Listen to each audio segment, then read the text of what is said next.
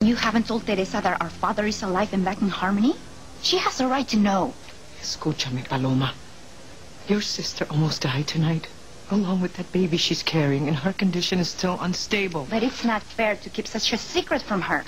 If I were Teresa, I would want to know the truth. Look, Paloma, I know that you have issues with me, but I please ask you not to take out your resentment towards me on your sister. She had nothing to do with you being sent to Mexico as a baby.